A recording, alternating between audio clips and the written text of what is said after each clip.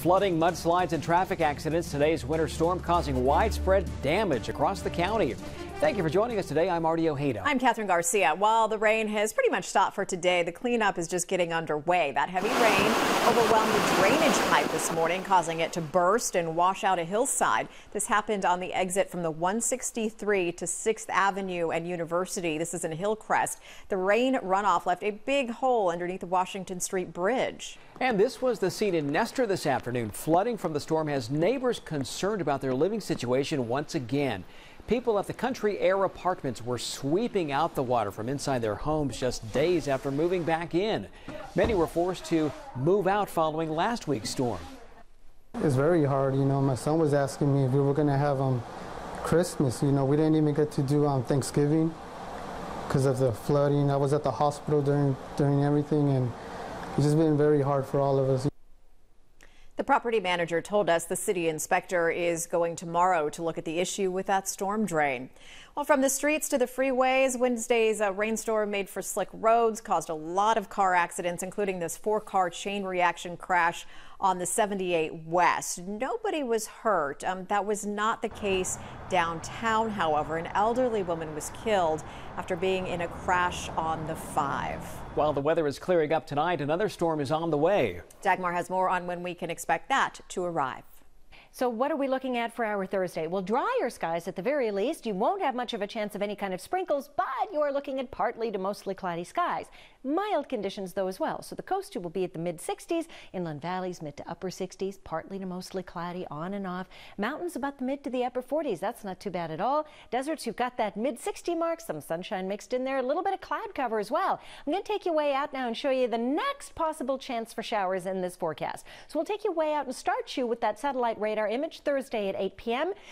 Drier skies, yes, but partly to mostly cloudy skies. Friday, 6 a.m.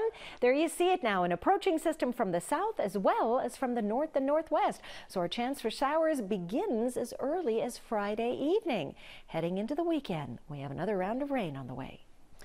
The man accused of a deadly stabbing in the Midway district is now in custody. Ventura police say 38-year-old Forrest Robert Brantley was arrested in Ventura.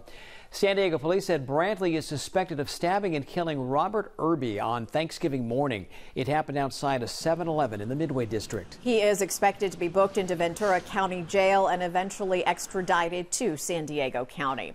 San Diego County health officials reported another flu death. A 59-year-old woman from the East County died on November 23rd. This is now the 6th flu death in San Diego County this season. So far, 930 flu cases have been reported. That's more than double the number reported the same time last year.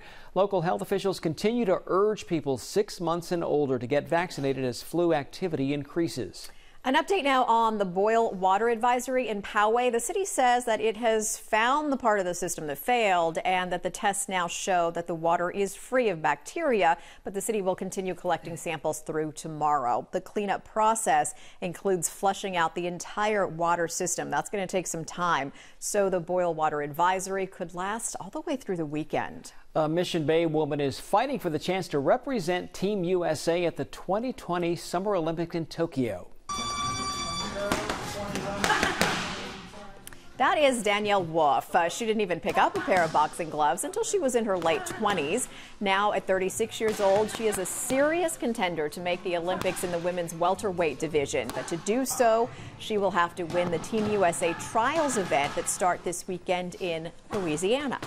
A 10-year-old San Diego girl's wish to explore Scottish castles is coming true thanks to the Make-A-Wish Foundation and Macy's.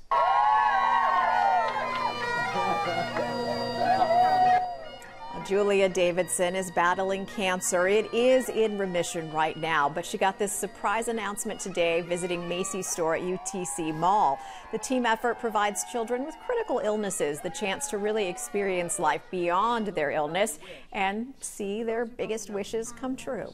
Next week, you get the chance to help make trips like this happen for others. Watch NBC 7 next Thursday, December 12th, for a chance to call in and donate your frequent flyer miles. Thanks for joining us tonight for our nightly check-in. We are live on TV every night at 6 and 11. And we will have breaking news updates on NBC7.com. Have a good night, everyone.